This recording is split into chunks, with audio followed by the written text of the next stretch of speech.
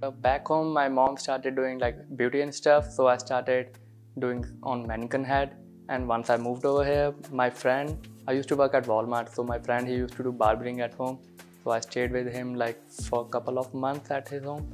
So he was doing haircuts in COVID. So then I started watching YouTube videos. Then I just gained interest in that one.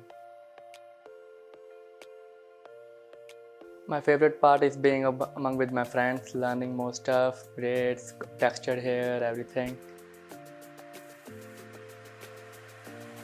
My dream career is to open up my own salon and wanted to be a global educator with like Andes, Babyliss, Wall or JRL.